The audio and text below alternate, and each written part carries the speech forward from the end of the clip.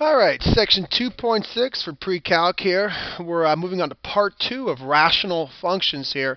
So just do a quick recap of what I expect you to be able to do. Right now I expect you to be able to take a look at a rational function and find all the excluded values and determine if they are removable values. Sorry, good handwriting there. Removable or essential. Step 2 would be to find the domain in interval notation, and step 3 would be to find the zeros. Now we want to explore this a little bit more. We want to actually explain 3 more things. We're going to add number 4, number 5, and number 6 to the list, and they all pertain to these things that we've already talked about, okay? And the first is we want to talk about vertical asymptotes. Okay, that's number 4 on the list. Vertical asymptotes. And I am assuming asymptotes. I think I spelled that right. I'm assuming you guys have seen vertical asymptotes before or heard about vertical asymptotes. And they're in a graph. Vertical asymptote is it's kind of like an imaginary line. So let's kind of, here we go. It's a imaginary vertical line that the graph cannot cross. So what happens when the graph gets close to one of these vertical asymptotes, it kind of goes straight up or it kind of goes straight down. It can't go through it. That's a vertical asymptote, okay? And believe it or not, the vertical asymptotes exist at essential discontinuities. So when you find that essential discontinuity, you have essentially found a vertical asymptote, which is great. Fifth on the list is a horizontal asymptote. And a horizontal asymptote is literally let me kind of draw a quick graph of a horizontal asymptote. Okay, it is a horizontal line. So a horizontal line like this that you also cannot cross. Now, you can sometimes cross them in the middle. It's pretty rare, but it could happen. Usually at the ends is where you don't cross. So when I'm graph's coming at it, it goes and gets really, really close. It never crosses and drops down below it. Same thing over here. Who knows what happens in the middle exactly? But on the ends, the graph gets really, really close. It never touches that asymptote. It cannot cross through that horizontal line at the end. Sometimes in the middle it can. It's rare, but we'll see some examples later on in class where it does. And we're going to find out how to find horizontal asymptotes. It's actually really, really easy. You have to understand the degree. So if you can understand the degree of the numerator and the degree of the denominator, and we've talked about degree before, figure out horizontal asymptotes is pretty easy. And lastly, we have holes. Literally a hole in the graph. We've talked about holes before. A hole is literally, here's the graph, and there's just a teeny hole where the graph doesn't exist. Holes occur at removable discontinuity. So we're learning new things right now in this video, but they apply to things we've already talked about: essential, removable, and degree. So let's take a look at an example here, and hopefully using an example we can explore all these different things. So the first function we're going to look at real quick here is x squared plus x minus 6 divided by x squared plus 8x plus 15. So the first thing we have to do is factor this. So we could try to determine some of our zeros, top, bottom, and so forth, to figure out the excluded values and whatnot. If you want to pause it right now and try to find the zeros on your own, then come back and check if you're right, go right ahead. I'm going to go into finding the factors. So the first one's going to be x and x. And let's see here, I need a 2 and a 3, and we need the 3 to be positive and the 2 to be negative to generate that 1 in the middle. Negative 6 on the outside. Down here we need an x and an x. Let's see, a 3 and a 5 should do it. Both positive. That way they multiply to get the 15, add to get the 8x in the middle. Now the first thing I notice is that the x plus 3's will cancel. Or, better word, be removed. So I do get a final reduced value of x minus 2 over x plus 5. But I can't just ignore the x plus 3's. They are going to come into play, as we've seen in the past. So let's talk about my excluded values. X cannot be negative 5. Okay? That's an excluded value, which is essential because it was only making the bottom 0. The other excluded value would be the negative 3. That would be removable. Okay? And that's because of two things. It makes the top and the bottom 0. and it also got removed. So actually, in the final answer, or the final reduce function, I guess, you don't even see it, but it really is still there, so you have to consider it. So that's the first thing we talked about finding. The second thing we talked about finding was the domain. So let's find the domain here. Basically, every number before -5 works. And then union every number from -5 to -3 works.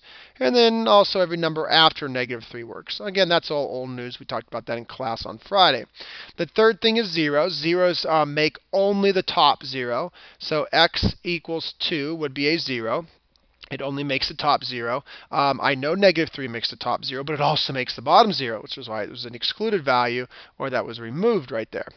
So next up, we want to talk about vertical asymptotes. And here's how easy, I call them VAs because I do not feel like writing out a vertical asymptote every time, so a VA.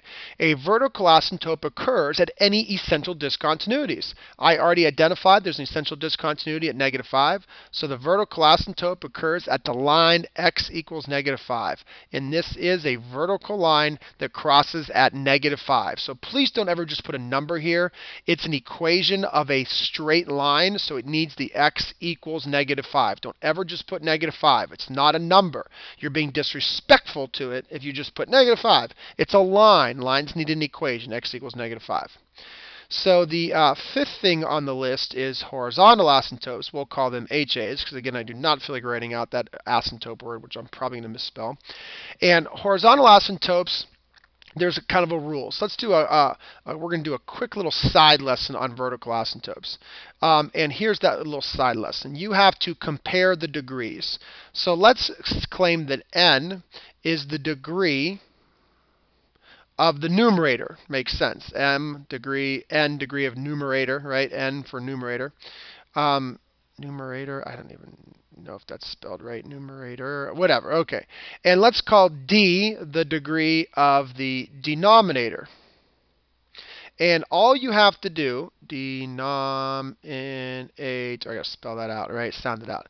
All you gotta do is compare these degrees. Compare the degree of the numerator to the degree of the denominator to figure out about vertical asymptotes. So the first thing that could happen is if the degree of the numerator is less than the degree of the denominator. So the degree on top is smaller than the degree on the bottom. If this occurs, the line y equals 0, again, that is a horizontal line, and y equals 0 is not just any horizontal line, it's actually the x-axis, right, is a horizontal asymptote automatically. It doesn't matter what the difference is. The top degree could be 2, the bottom degree could be 5. Well, the top degree, or the numerator degree, is less than the denominator, so it's automatically y equals 0. The second rule says, well, what if they're tied? What if the degrees of the top and bottom, the degrees of the numerator and denominator, are the same? In that case, the line y equals a over b is your horizontal asymptote. And right now, hopefully you're thinking, what the heck is a and b? A is the leading coefficient of the numerator. B is the leading coefficient of the denominator. So you divide the leading coefficient of the, wow, that's really bad handwriting again. Leading coefficient of the numerator and divide that by the leading coefficient of the denominator, and you will get your horizontal asymptote. Again, it's a straight horizontal line. The third option is if the degree of the numerator is larger than the degree of the denominator, and in that case there is no horizontal asymptote. So kids actually love it when that happens because it's pretty easy. There is no horizontal asymptote. There is an asymptote though, but we're going to learn about a very weird type of asymptote that we'll learn about in part 3 of section 2.3. So that's it real quick. If you want to jot that down again, numerator less than denominator, automatically y equals 0. They're equal. You got to look at their leading coefficients, which is easier than you may think. It's really simple. And if the degree of the numerator is larger, automatically there's no horizontal asymptotes. So let's come back to this problem now, and let's analyze what happened here. Well, the degree of the top, look back to the very beginning, is 2. The degree of the denominator is also 2, so our degrees are tied. So look at the leading coefficients. That would be 1 over 1.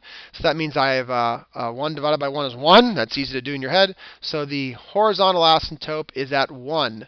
That's a straight horizontal line that crosses at 1. So y equals 1. Again, don't ever just say 1. It's y equals 1. It's a line, so it needs to have an equation, y equals 1. And the sixth thing that we're going to find, the sixth new thing, or the third new thing, right, so 6 total, is the hole. Holes occur at that removable discontinuity. So a hole is a point. It is a point. It is x, comma, y. It's a point that doesn't exist. It's a point that does not exist, believe it or not. So I have to find that point that does not exist. The x-coordinate of that point comes from the removable discontinuity. So the x-coordinate would be at -3. So if I'm actually going to find the hole for this function, it occurs at -3. And again, why? Well, -3 is a value that I can't be. We already said that. We have to skip over it. You can't be -3. So it makes a 0 on top and bottom. So that's where the hole is at. It's literally a spot that does not exist. It's -3. So how do you find the y-coordinate? Well, this can be a little bit tricky. First off, don't plug it into the original function, because if you plug in -3 to the original function, you're going to get a 0 on top and a 0 on the bottom, which does not exist. It's exactly what a hole is. What you do is cancel or remove those factors out that produce that removable discontinuity at -3, and then plug -3 into what's left over. So I'm actually going to plug -3 all the way into this final reduced answer. So -3 minus 2 is -5. -3 plus 2 is, -3 plus 5 is 2. So one more time, -3 minus 2 is -5, -3 plus 5 is 2. So that is the y-coordinate, -5/2 of this function. Or of the hole, of the hole. So again, this point, it's tough to think about it. It's a point, but it's a point that doesn't exist. And that's why we skipped it in the domain, and that's why we excluded it from the function. But we have to understand where that hole is at. Okay, so that is a good example right there, a good problem that kind of has almost everything that we're talking about in it. All right, let's take a look at a second problem. And let's use a little different color here. Let's spice things up. Let's use a blue here. All right, so here's the next problem we're going to take a look at right here. And it is the function 3x squared minus 14x minus 5 all divided by x minus 4. All right, let's start through the things that we know. First off, if you want to pause and go and try to factor it on your own, this is a tough one to factor, but it can be done. Go ahead, I'm going to start factoring right now. So I need 2 sets of parentheses on top, and let's see here. I need a 3x and an x, and I need a 5 and a 1. But how is that going to work out? Let's see. Oh, if I put the 1 here and the 5 here, I'm going to get a 15 on the outside, 1 on the inside. If I make that a -15 and a positive 1, I will get that, that's a positive 1. I will get the -14 in the middle. So that seems to work out here. Okay, on the bottom I get x minus 4. So first off, excluded values. I need to exclude 4. Why? It makes the denominator 0. It doesn't make the top 0, so it's essential. It only makes the denominator 0. There are no other values that make the bottom 0. So in my domain, I just simply need to go all the values before 4 and union that with all the values after 4. Next up is the zeros. And let's see, zeros come from values that make only the top 0. That would be 5, for example. 5 would make the top 0. 5 times, let's see, this would end up being 16, but 16 times 0 is 0, so 5. And let's see, the other one would be -1/3. If I subtract the 1, divide by 3, I get -1/3. Plug -1/3 in, I'd get 0 times anything is 0. So those are my two zeros. None of them make the bottom 0, so that's why they're not excluded. They only make the top 0. And fourth, I need my vertical asymptote. Vertical asymptotes, again, occur at your essential discontinuities.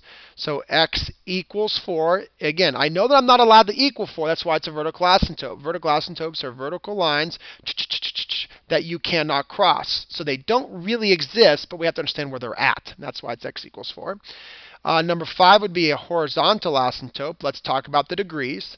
The degree of the top is 2. The degree of the bottom is the 1 right here. So when the top degree is bigger than the bottom, you automatically have no or none, right? No horizontal asymptotes. There aren't any when the top degree is bigger. That's usually a good thing. One less thing to worry about, I guess. And number 6 is, are there any holes? Well, holes only occur when something gets removed. They occur at these removable discontinuities. Well, we didn't have any of those, so there would be no holes, or none. I don't have any holes. There are no holes in the graph. So that's kind of a nice, pretty easy problem. Did not have everything, but we explored everything and at least considered the option of the different things that can happen. And let's do one more problem. We'll go back to green here. Let's take a look at this function right here. I guess this would be number 3. And let's see, this would be x plus 2 on top, and then x squared minus 4 on the bottom. So first thing is I need to think about factoring to try to do my excluded values here. So let's do x plus 2 on top. That's already done. That's nice and easy. On the bottom, that's a simple one, x plus 2 times x minus 2. So I noticed that these x plus 2's are common between top and bottom, so they will be removed. You may say cancel. I'll say removed because that should make a lot of sense right now. And I get an x minus 2 on the bottom. So again, when everything on top went away, I had to leave something there, so I left 1. Because remember, there's really a 1 times in front of this parenthesis, so I just 1's still there. So anyway, what values need to be excluded? Well, obviously 2 I cannot be. 2 is essential because 2 only makes the bottom 0. 2 plus 2 on top would make a 4 on top, and that wouldn't be a problem. But I also need to exclude negative 2. Now, it was not essential enough to last till the end, but negative 2 does make both top and bottom 0, which is an issue that I need to at least consider, so it's removable. And again, it got removed. It's another hint of why that's the removable discontinuity at x equals negative 2. So my domain would, of course, need to be all numbers before negative 2.